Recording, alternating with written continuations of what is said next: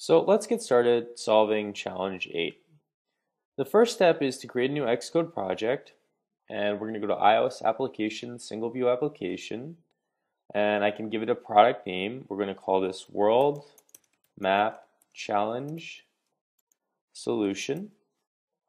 And I can go ahead and add a class prefix of CC as well as the iPhone device and press next. And I'm going to initialize this with a Git repository, so I can press create. And I'm going to go ahead and expand my Xcode project. And I'm going to be writing my code inside of ccViewController.h and m, but first let's update our storyboard. So we're going to add a scroll view, which will allow us to scroll around our globe onto our project.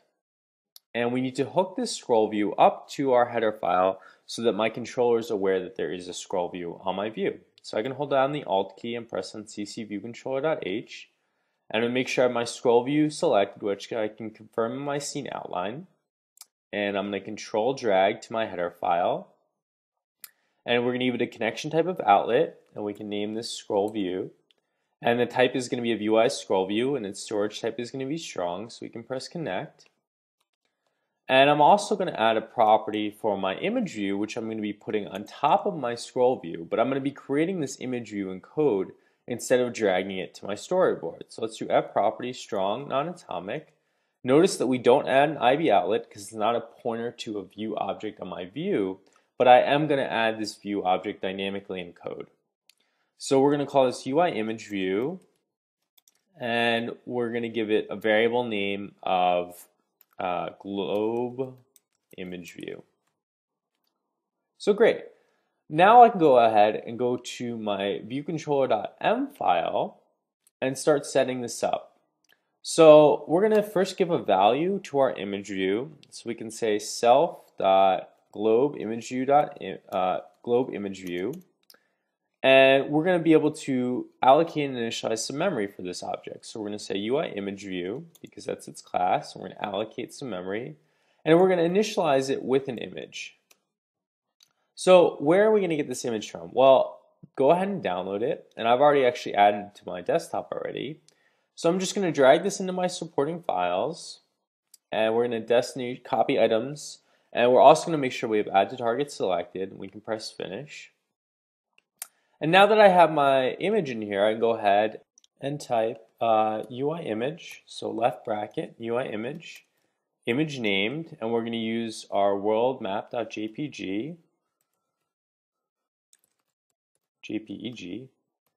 and we're going to go ahead and add a semicolon. So now we've created a UI image object named globe image view, and we allocated some memory and initialized it with an image, so we're going to start off with our worldmap.jpg.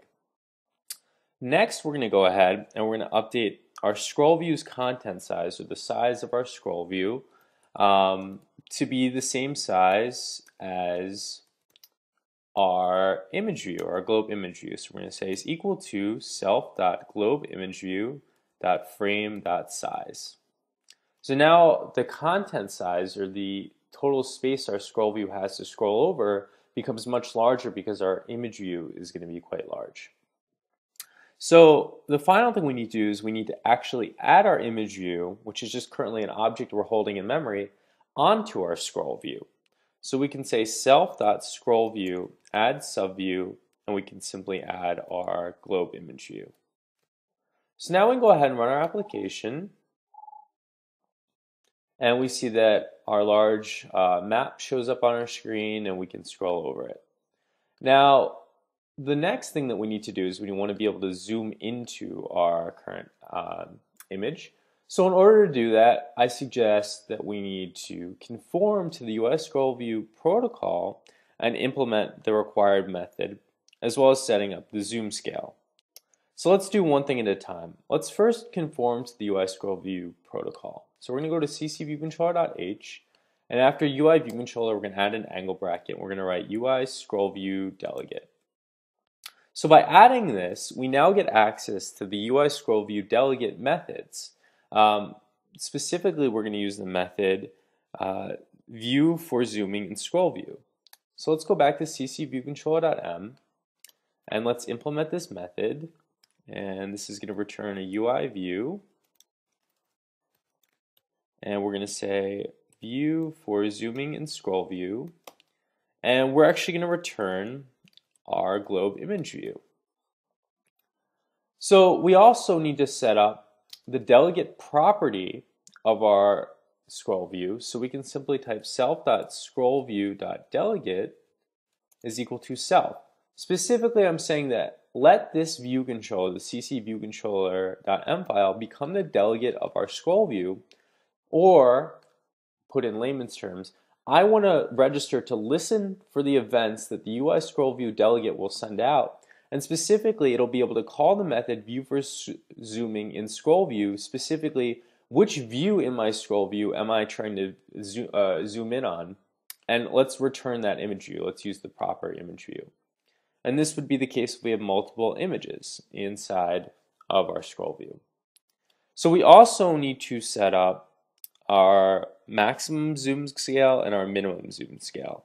So let's say self.scrollView.maximum zoom scale is equal to 2.0, and we can also say self.scrollView.minimum zoom scale is equal to 0.5. And now let's go ahead and run our application again, and let's try zooming holding the Alt key. We can drag, and we'll be able to zoom into our picture, and we'll be able to navigate around it. So great job. That's how we solve challenge number 8.